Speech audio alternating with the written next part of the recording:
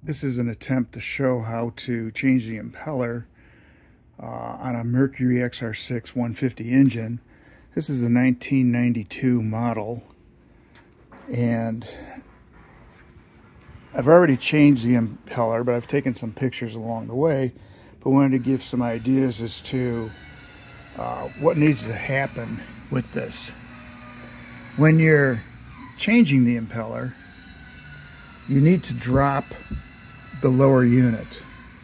And so to do that, the lower unit's going to separate right at this level. To do that, there's a screw in the back that's hidden. So you've got the electrolyte plate, which you need to take out. And you do that by removing the bolt that's in there. The electrolyte plate will come off, and then there'll be another screw right in here holding this on.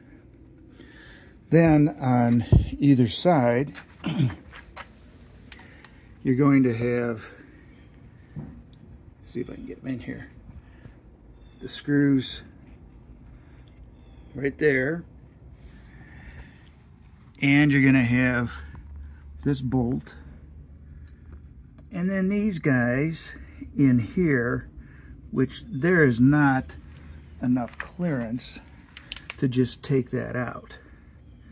So what you have to do on these is you loosen them, it drops down, loosen them some more, it drops down, and keep doing that.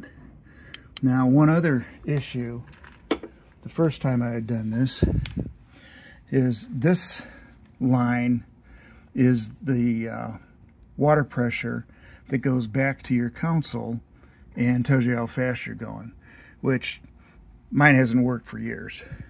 There's a plastic coupler, and mine's been smashed for years, and this time when we took it apart, it actually broke off. But you have to remove this, because that will just go right on down in there, and it goes in some holes. Hard to tell, it's moving around. And it's, in my case, it's right next to the shifter. So what you'll do is you'll take all those off, drop the unit, and my unit just drops right out. So there's the other bolt on the other side that doesn't have any clearance. And then there's a shaft that goes all the way up into the engine. The shaft that goes all the way up into the engine, and that's the, I don't know what it's called, but that's probably 3 foot long.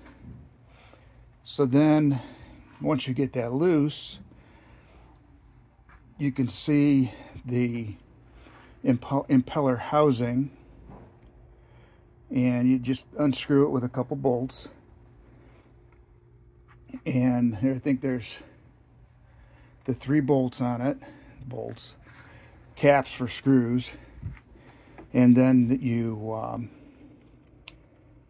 after that, you just, pull it up. You'll see the direction of the old impeller. In my case, this time it stayed in the cap. Slide that off, and then take the, there'll be I don't know if it's a washer material, it's almost like a cardboard, not being a mechanic. And then there's a metal plate, and then another of the cardboard type washer. You just lift those out, put new ones in, put the impeller in. We used a little bit of dish soap to lube it up a little bit, put it back in, and put it all together. And, bolt it down, then try and put then we tried to put the lower unit back up in, and obviously you have about that much to go, and it will not go. You have to make sure that you're going to line up your gear shifter, which we really have not had an issue with. But you get that little, you know, half an inch, and just bang, bang, bang. So what we had to do is we come over, and you can see the flywheel. So there's the flywheel.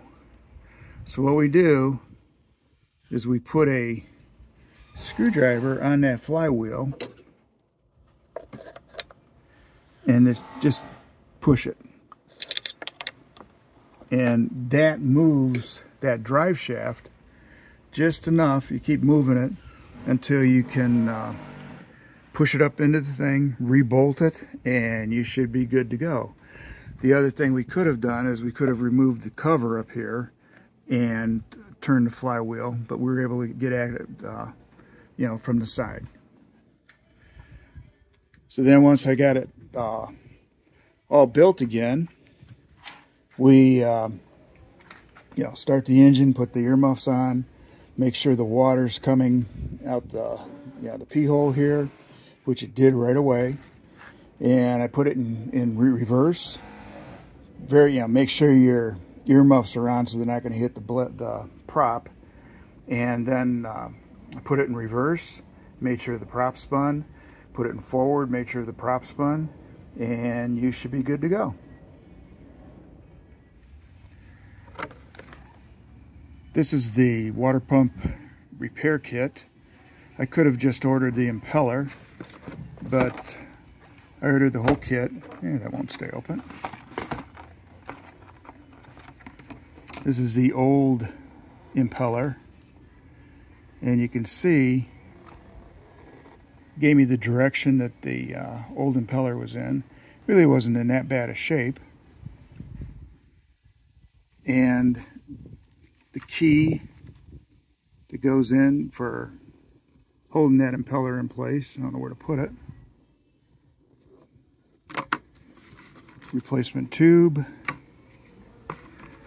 And then there's a number, because this is for a number of different engines, you have to pick and choose which components are going to work for your boat. I mean, this is an old one. This was in my boat. This was in the boat, and probably this one. So those are probably the three pieces that I had in my boat. But the kit comes with the parts. It's got washers, O-rings. This part goes up here. It also gives you the yellow that you can see in there. Those are the washers for doing oil changes. I don't know if I showed, that part will go right up here, and the shaft comes out there.